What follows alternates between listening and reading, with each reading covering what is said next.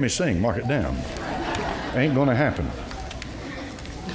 If you have your Bible, turn to John chapter number 20. John chapter 20.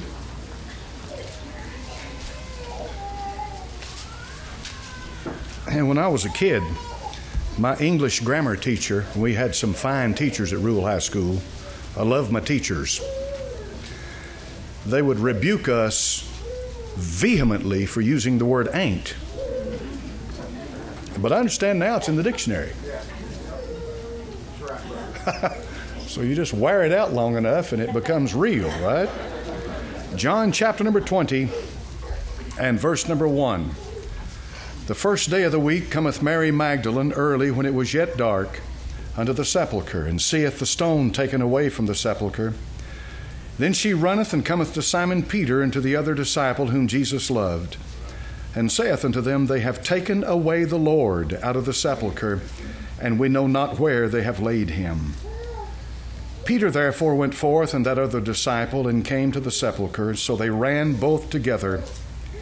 And the other disciple did outrun Peter, and came first to the sepulchre. And he, stooping down and looking in, saw the linen clothes lying, yet went he not in. Then cometh Simon Peter, following him, and went into the sepulchre, and seeth the linen clothes lie, and the napkin that was about his head, not lying with the linen clothes, but wrapped together in a place by itself. Then went in also that other disciple which came first to the sepulchre. He saw and believed. For as yet they knew not the scripture, that he must rise again from the dead. Then the disciples went away again unto their own home. Father, bless your holy word now. In Jesus' name I pray, amen. Now the first day of the week is Sunday. Always has been, always will be. It is the first day of the week. And the Lord said through his apostles, he said, lay in store on the first day of the week. So the disciples met on the first day of the week. Christ arose on the first day of the week. And so the first day of the week has come to be the day when the Church of God, for the most part, meets on the first day of the week. But if you meet Monday, Tuesday, Wednesday, Thursday, Friday, and Saturday, that's fine too. There's not one thing wrong with choosing any day of the week that you desire to meet. Most of Christendom meets on Sunday. For the Bible tells us in the book of John, chapter number 20, on the first day of the week cometh Mary Magdalene, early when it was yet dark, unto the sepulchre. The sepulchre, of course, is a term for a tomb. A tomb, a place where his body had been lain. His body was put in that tomb 3 days prior to what had happened here. The events prior to this Sunday morning, the Last Supper, the Passover had taken place, and the Lord had taken the Passover and had changed it into the New Testament of our Lord and Savior, Jesus Christ. He had been betrayed by Judas Iscariot, sold for 30 pieces of silver, the price of a common slave. Then at Gethsemane, the Lord Jesus Christ had prayed, as it were, great drops of blood, in crying out to the Father, if there be any other way, let this cup pass from me. But if you'll get home this afternoon, read Hebrews chapter number 5, and you'll find the writer of Hebrews take you deep. He'll take you very deep into the mind and heart of God the Father and God the Son as the redemption plan for mankind was being worked out. At Gethsemane, he was apprehended and taken into the court, and there eventually was taken to the cross at Calvary, where he was crucified between two thieves, one on the one hand and one on the other. The crucifixion is an historical event that took place in time on this earth, exactly as the Word of God says that it did. The man Christ Jesus died on the cross. He did not swoon. The Passover plot likes to say, and there are others who have posed the theory, that he did not literally die, that he simply swooned or passed out, and they took his body down and laid it in a tomb or a cold place, and it revived, and then he lived on and got married and had children and blah, blah, and on it goes. You can find every kind of blasphemy imaginable as it relates to the resurrection of our Lord Jesus Christ. The Bible is very clear. He died. And when he died upon the cross, they took his body down and laid it in a virgin tomb. Mary Magdalene, the last time that she saw him alive, he was hanging on the cross. She looked up at him, and he undoubtedly had looked down at her and saw her faithfulness as she stood by the cross of Jesus. All the other disciples were gone except John the Apostle. Now she comes to the tomb on Sunday morning, early, the Bible tells us, as the sun was rising. She'd been possessed by 7 demons. The Bible said she had accompanied the apostles in their ministry. In plainer words, she had gone with them where they went, and as they ministered the Word of God, Mary Magdalene was right by their side. She had stood at the foot of the cross of Jesus with the mother of Jesus until the time came when he said to John, "Behold thy mother, behold thy son." And from that hour she left. He left with her, but Mary Magdalene stayed right there at the cross. She heard him speak his last 7 times from the cross at Calvary. To the thief on one side, he said, "Today thou shalt be with me in paradise." To God the Father, he said, "Father, forgive them, for they know not what they do." To his mother, he said, "Woman, behold thy son," and pointed out John the Apostle. His awful cry that came from the cross at Calvary, my God, why hast thou forsaken me?" From the cross he cried, "I thirst." And my friend, from the cross he said, "Father, into thy hands I commend my spirit." And then finally he said, "It is finished." It was done. It's consummated. It's brought to fruition, and nothing can be added whatsoever. She stood there at the cross. She felt the darkness. She felt the earthquake beneath her feet, and she felt the thickness of the death of our Lord Jesus Christ as he gave up the ghost that day at the cross at Calvary. She in the darkness heard the centurion as he said, "Truly, this was the Son of God." Mary Magdalene witnessed all of these things. If ever a first-hand witness to the crucifixion and the death of Christ, it was Mary Magdalene. She was with Joseph of Arimathea when he laid his body in the tomb, a brand new tomb. She was there, right by his side. She sat down next to that tomb and thought and wept and prayed. There she stayed until completely exhausted. Mary Magdalene got up and went home. While all the others had already gone away, it was Mary sitting next to the tomb of Jesus, weeping and crying and contemplating what had just transpired before her eyes that day. But now it is the 3rd day since the crucifixion, and she comes with spices to anoint his body. She was looking for his body. Keep that in mind. She was looking for the body of the Lord Jesus Christ. Her whole world laid in that tomb. Nothing else mattered. There was nowhere else to go on planet Earth. Nothing was as important as her being at this tomb early this Sunday morning. If you wanted to find Mary Magdalene, find the tomb of Jesus. Mark it down. She would be there. And so, my friend, she comes to the tomb looking for his body. He'd given her a reason for living. Something had come alive inside this woman. When those 7 demons had left her body, it was by the power of Almighty God. And she never forgave, and she never forgot the one who had delivered her from the hell that she was living in. You see, my friend, you can't live somebody else's hell. You can't feel what they feel. You can't go through what they go through. Only God Almighty can feel what goes on inside your soul. And when you are delivered from the power of hell, you know what it is to have a burden lifted from your soul, and you know what it is to have peace and forgiveness flood your heart. The Bible said, "To whom much is forgiven, the same loveth much." Nobody would ever doubt the love of Mary Magdalene for our Lord Jesus Christ. Every perverted mind that ever lived on the face of this earth has somehow or another tried to attack Mary Magdalene and create some kind of a relationship between her and our Lord Jesus Christ that is not scriptural. That came from hell. It was born and bred in hell, and that's where it will wind up. Make no mistake about it. Her relationship with the Lord Jesus Christ was completely and absolutely based upon a Savior and a sinner that had been saved and had been cleansed and forgiven by the power of Almighty God. And so Mary Magdalene came looking for his body. My friends, she came to anoint anoint his body. She had her spices, but when she arrived at the tomb, there was no body to be found.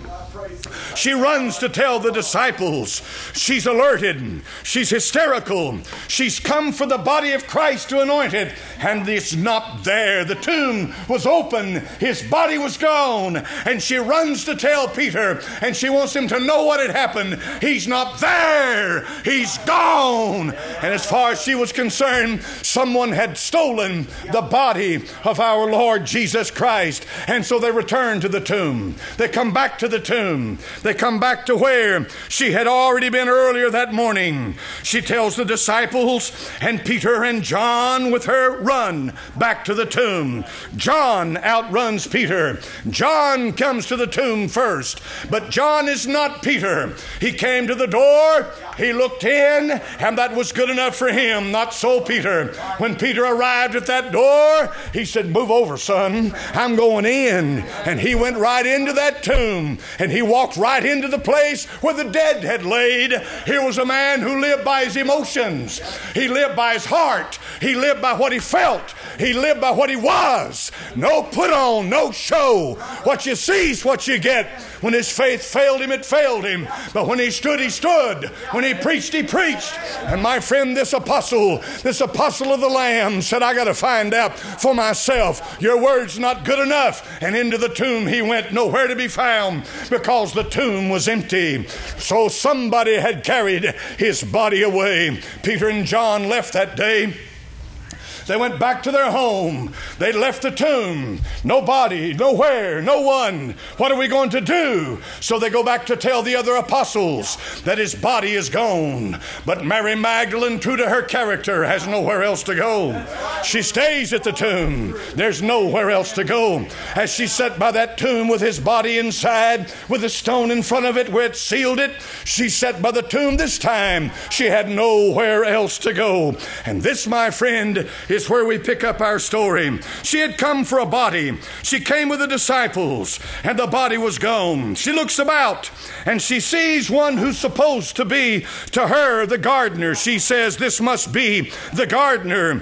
And the one that is supposed to be the gardener says to her, "Woman, why weepest thou? Whom seekest thou?" The questions of the Lord Jesus Christ are always piercing questions. They always reach to the heart of the soul. The answer sometimes is far greater than comes forth from the mouth of a human being. The answer can only come forth from the heart. He pulls out of the soul the answer. He said, "Who are you looking for?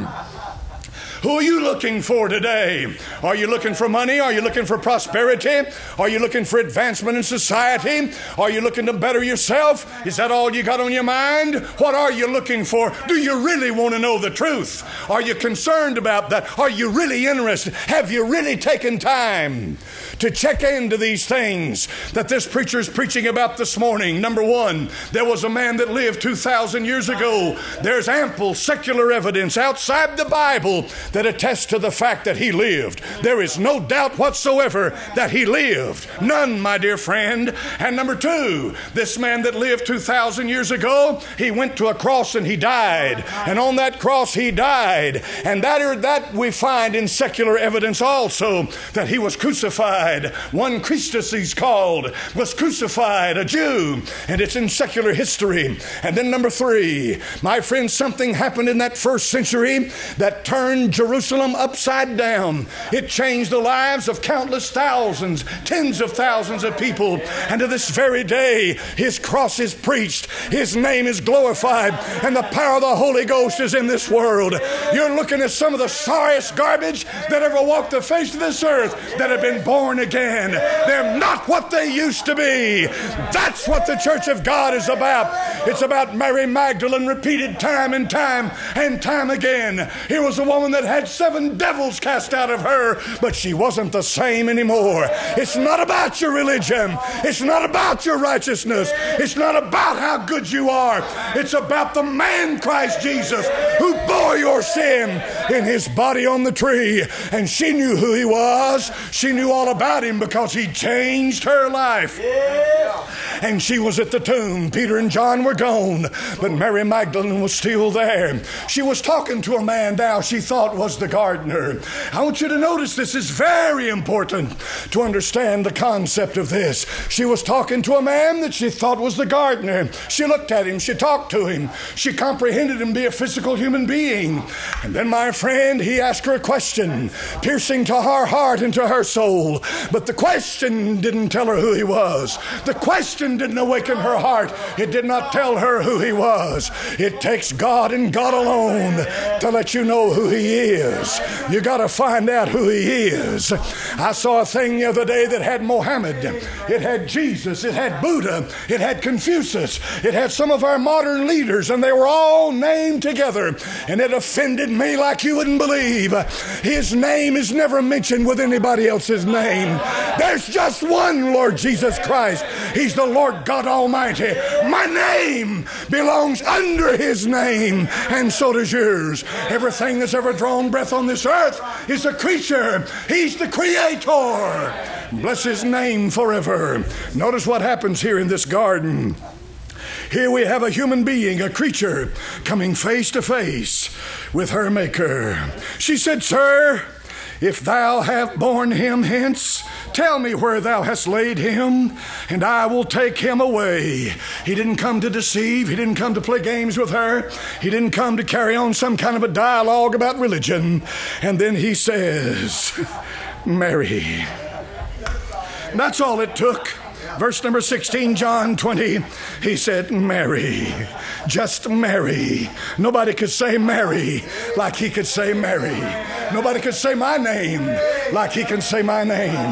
Nobody knows me like he knows me. There's something about your relationship with God that gets down to a personal level. You don't have a relationship with God by believing a catechism or theology or church membership or something some man's taught you. Your relationship with God is built absolutely, completely, and entirely upon a personal understanding of who he is and who you are as you relate to him. Mary, he said.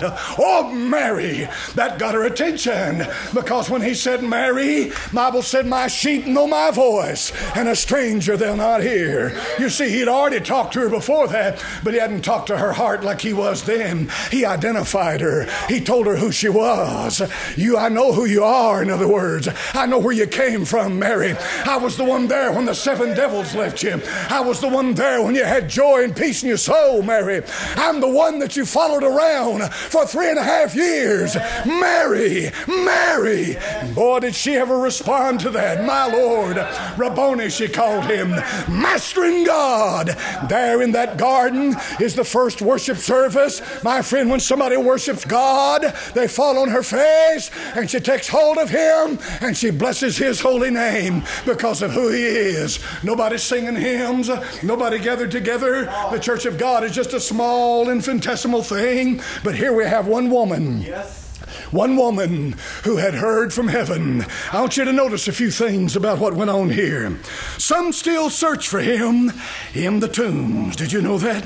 They're still looking for him in the tombs. Do you know why? Because they build monuments, they build buildings, they start movements, they create this, they create that, and you can always go find it and find that, and it passes from generation to generation to generation, and you think God's in that. Folks, God's not in your stone. He's not in your buildings. This thing could blow away by a hurricane or a tornado at any time. Look what happens every year in a country.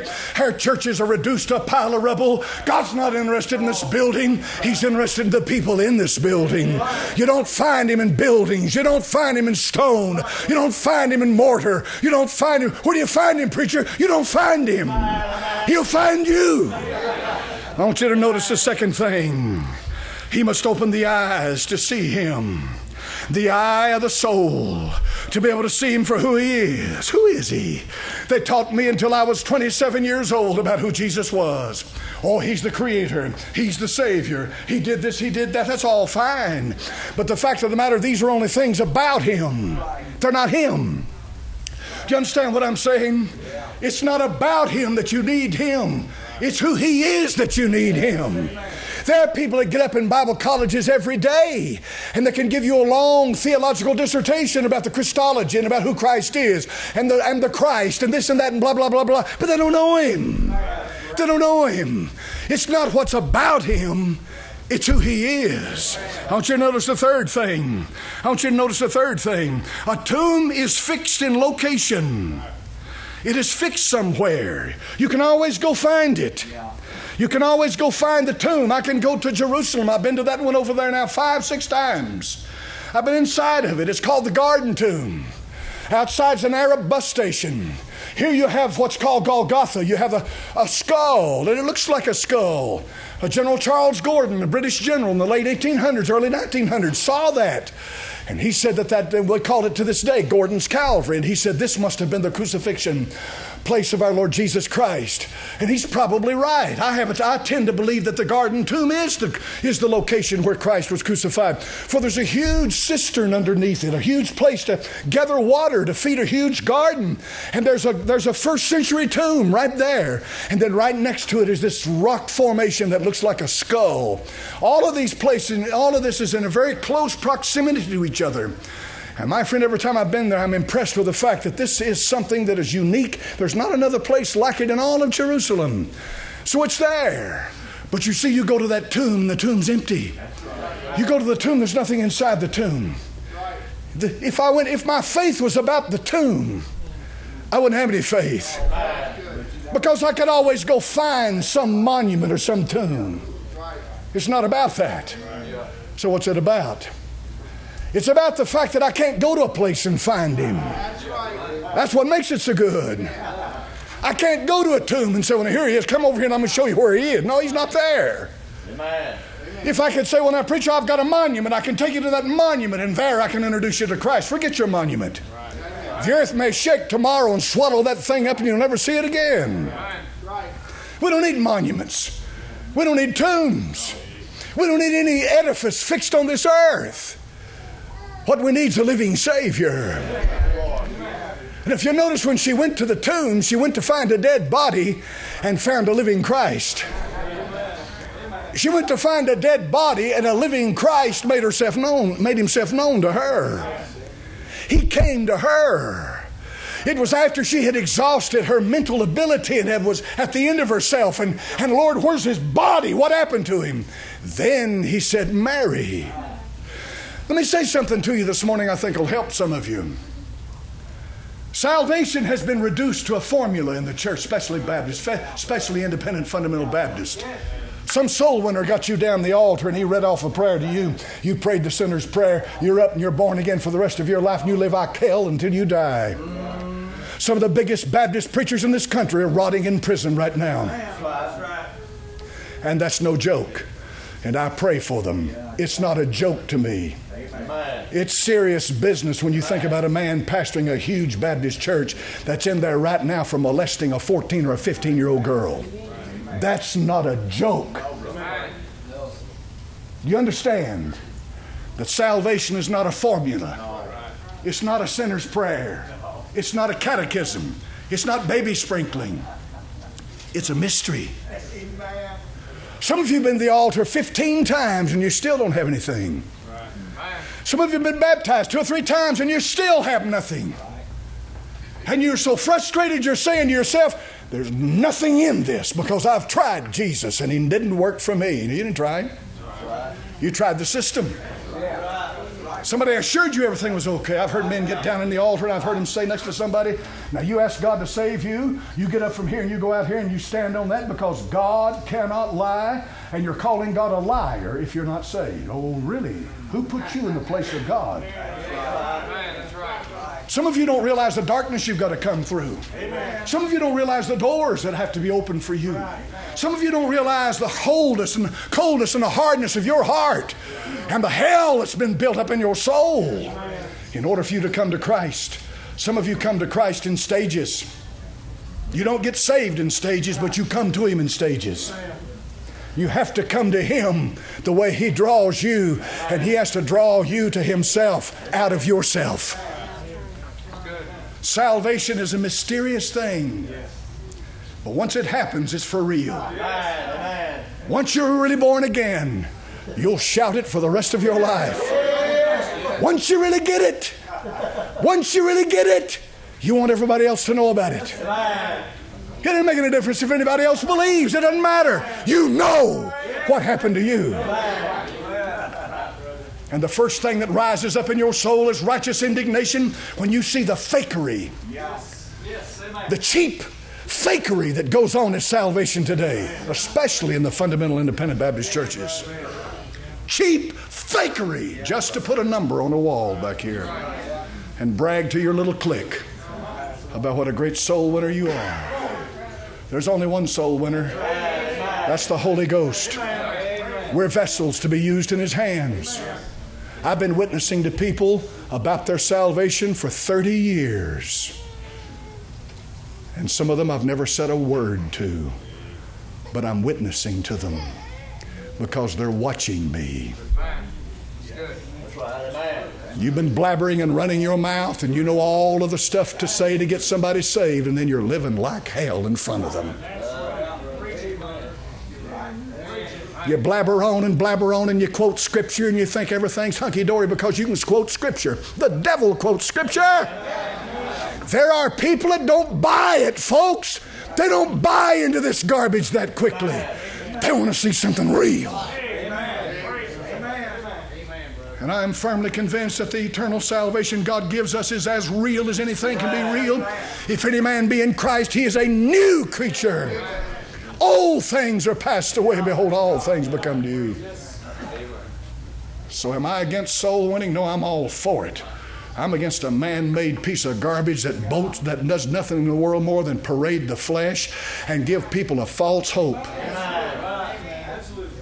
How many people have I had say to me, well, preacher, I know they got saved in Bible school when they were 7. And they've been away from the Lord now for about 40 years, and they just don't have any fellowship. They're backslidden. That's the big Achilles heel of the independent fundamental Baptist church. What's that? Backslide. Backslide. Do you know what backslide doesn't belong in the New Testament? Did you know that's not a New Testament term? Do you realize that? And the one place you find it in the Old Testament, it's a heifer. A heifer. And I ain't calling you a heifer. It's a heifer climbing up a hill. And because she's a little heavy and the ground must be loose, she gets so far, and then what happens? Starts sliding back. That's what it's talking about. Your salvation is not you climbing up a hill. If you're in Christ, you're a new creature. Well, say, preacher, you're preaching perfection? No, I'm preaching a change.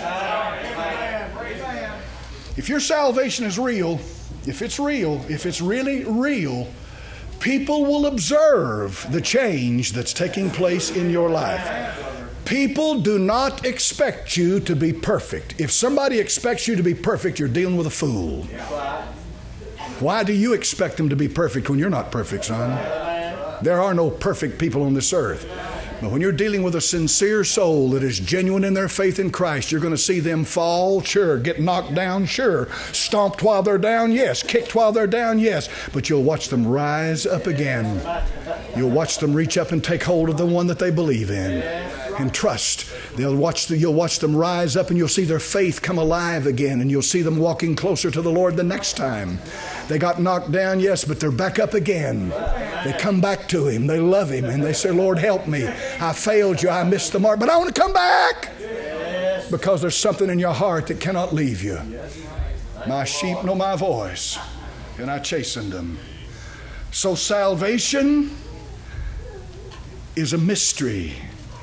You mean I can be saved and not know it? Oh, no, no, no, no. The mystery doesn't have anything to do with who died for you, why He died for you, the fact that He rose again, that He's coming again. All that's not a mystery. The mystery is how you come to Him. That's a mystery.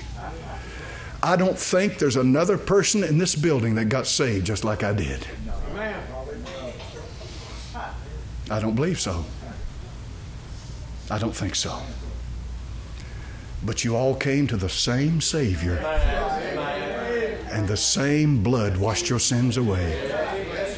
And you are all born of the same Spirit. And now we're brothers and sisters in Christ. Hallelujah to God. Mary Magdalene, she had 7 devils cast out of her. I don't know how many got cast out of me when I got saved.